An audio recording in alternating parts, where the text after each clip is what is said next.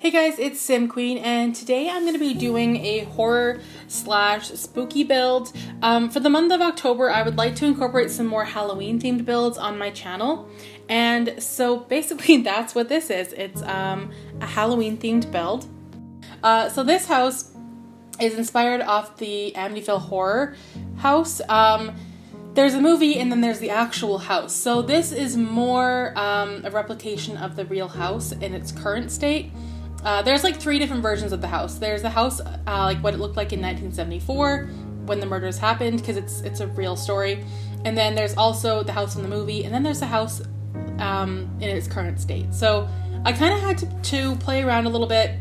I was confused by all the pictures I was getting because they all kind of contradicted each other. And then I found out that they're basically all different houses. So the best thing I could do, I figured, was go onto Google Maps, find the house, and build that version. So that's what I did. The pictures were, like the Google Maps pictures were taken back in August of 2018, so I knew that they were up to date for sure.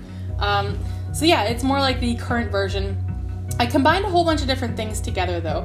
So I did the house, like I said, like it looks like now, with a bit of a twist though, to add a little bit of like the movie aspect to it.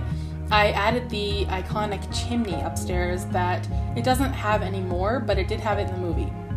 And I think it had it in the original house as well, but it's gone now. So I did include that though, just because I think that it kind of helped it all come together and make it look like the Amityville Horror House. So I did add that, and then the inside of the house is more inspired off of what it looked like back in 1974 when the murders happened. So I did a whole bunch of research on this movie, and not just so much the movie, but the actual murders. Basically what happened is some guy decided to kill his entire family, his parents and siblings, in this house back in 1974.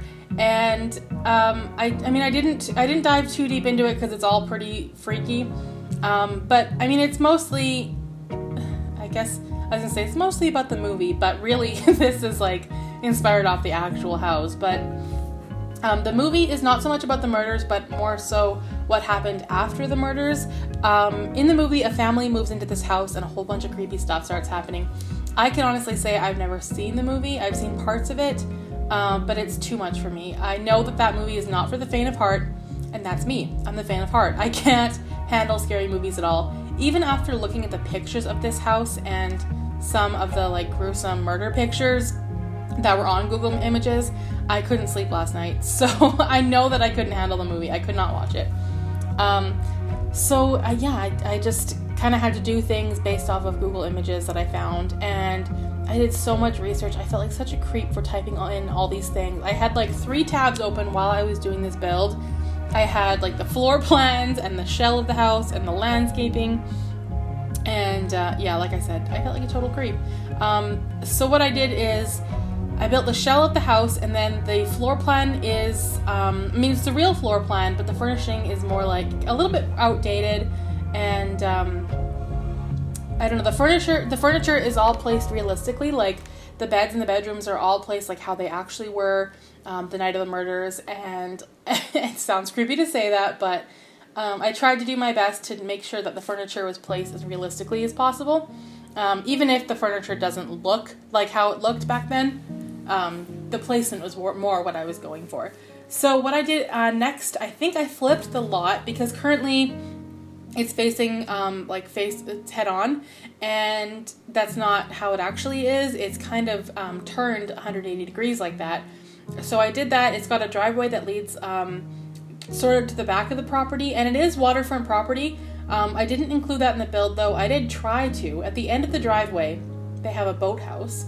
And I was going to build that, but then I ended up like, there was not a ton of room there. And I was having so much struggling with the fountain tool that I just decided not to include the water at all. So yeah, that chimney there is like the iconic chimney that you see in the movie. But I did flip it to the other side, the side that's facing the street, because that's where it actually was. So I do move it later on. I found, like I said, there was a whole bunch of images on Google that were kind of contradicting each other. I had to do so much research to find out what was real and what wasn't. I tried to avoid the movie for the most part, just because, like I said, I haven't seen it, and I didn't really want to do something that where I didn't know where I was talking about. So I avoided the movie part other than the chimney. This was originally, I was going to build this for a collab that I'm going to be joining for the month of October.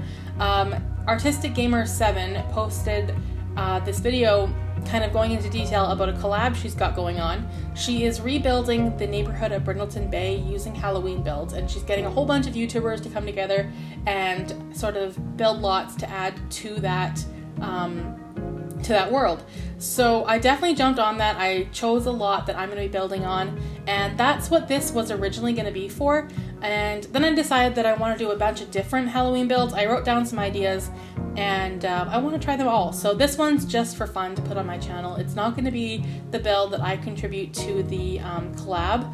I am looking forward to that though. I think it's posting on Halloween Day. I'm not totally sure. I haven't asked her, but I do know that I definitely need to get started on my build. I probably should have started with the actual build that I'm going to be doing before I started moving on to like just for fun things like this one.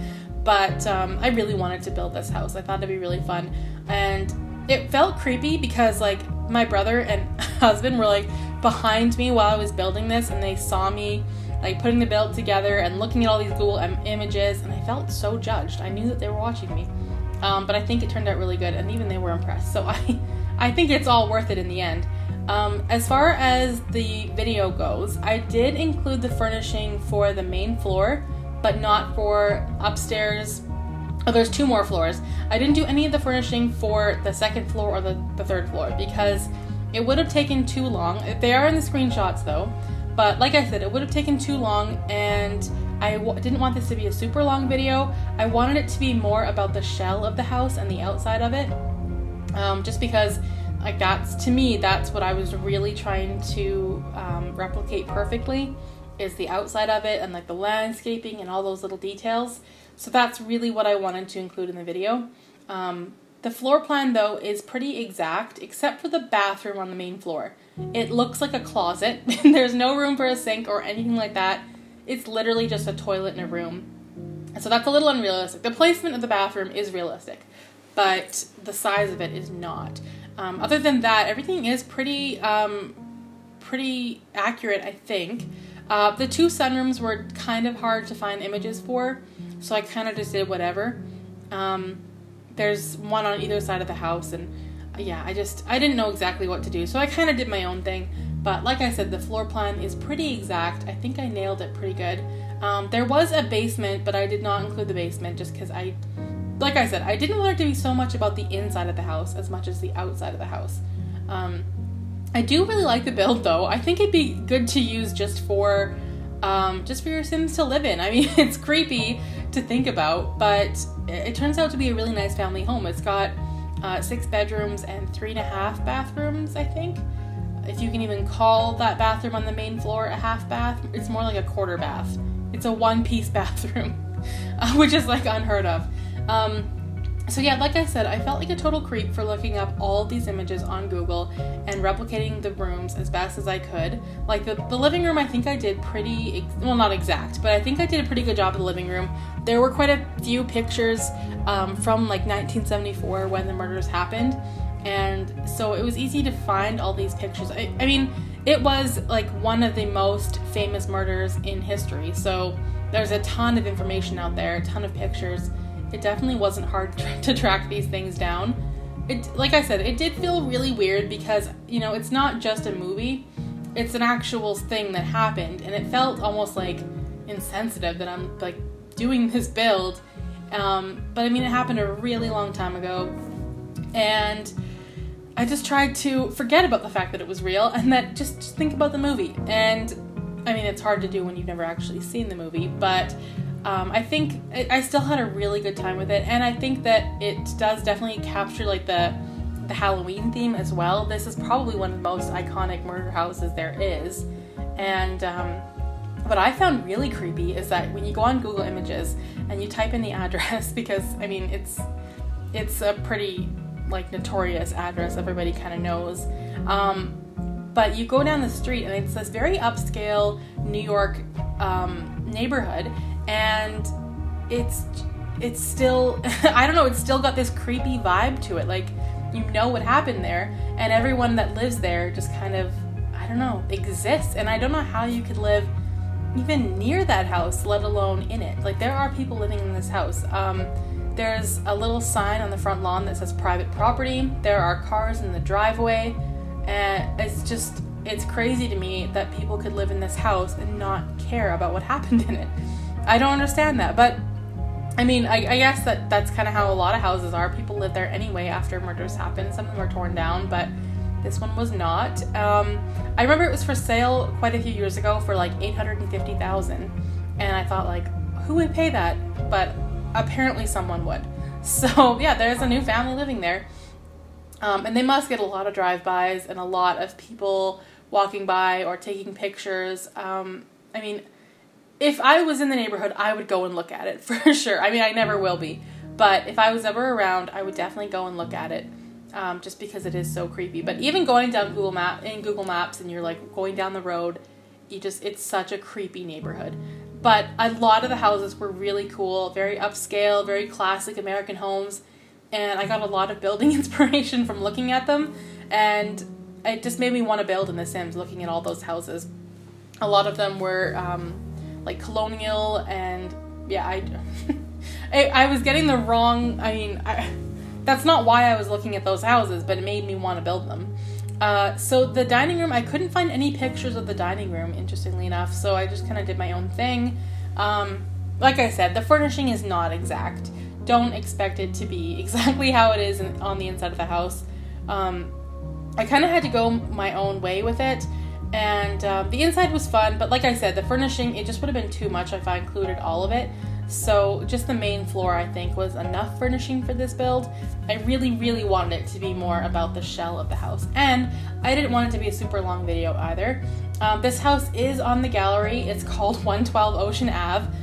If you search it up, you can also just go to my my gallery as well, Sim Queen 1992, and it'll be there as well. I don't think, I didn't find a ton of Amityville Horror House, I guess, builds. I did find some on YouTube, like some speed builds, but yeah, on the gallery there weren't a ton of them, and I don't even know if people would really be into downloading them. Like, it seems pretty creepy, but I mean, it's up there if you're interested. But like I said, I just think it's a cool house to live in. Like, if any of my Sims could ever afford it, then maybe they would live here. But I don't remember what it ended up costing. I can't remember exactly, but it's definitely a more expensive house for sure. I mean, it's got 3 floors, and the lot's not that big, but I did use some more expensive items, I think, as well. So I think soon I'll be wrapping up the furnishing for the inside of the house. Just added like some little details here and there, and I think, yes, we go to the outside. So there's no real backyard with this house. The back door there just leads out to like the edge of the property, and then there's a house directly next door to it. So I just put in like all the hedges, and I did all of this as realistically as I could, or as close to what it looks like now as I possibly could. Like the hedges and the bushes and the trees are all placed pretty accurately, I think. I may have placed just a few other things to kind of fill the spaces up, but the trees that I placed were fairly realistic. At the back of the property, they did have a little patio area with some table and chairs, so I did add that. Like I said, no boathouse, no water. It was just too much. In a minute here, you'll see me bring out that stupid fountain tool and struggle with it for so long. I should have cut it out because it was so embarrassing, but I always like to include some of my struggles in the builds because A, they're hilarious, and B, everybody has them. So yeah, I tried it again, and then again, and maybe even one more time after that, and then I finally gave up on trying to build water there. It just was not working for me. I could have put a pool in, but yeah, I was like, nope, no boathouse for you. You get nothing. Oh my god, I tried it like 7 times. My god, I never gave up.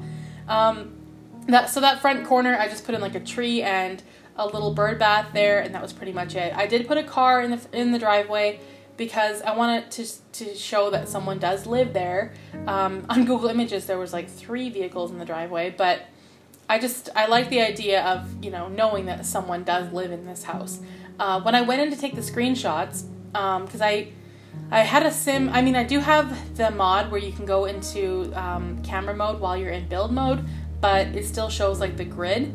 So I did move a sim into this house, and when she moved in, it was fall and it was nighttime and the moon was out, and it was perfect. Like, I didn't have to wait at all. I didn't have to pass, like, no time had to pass at all. I just started taking photos right away because the timing was perfect. So I think I got some pretty creepy screenshots, which I'm really excited about. I think they turned out to be pretty good. And then I'm just adding some more of like the landscaping and little details like that.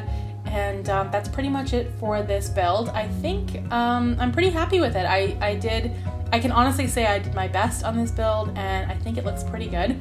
I will be doing some more Halloween builds on my channel. I've got some more ideas written down, and I'm going to be working on those pretty much for the whole month of October.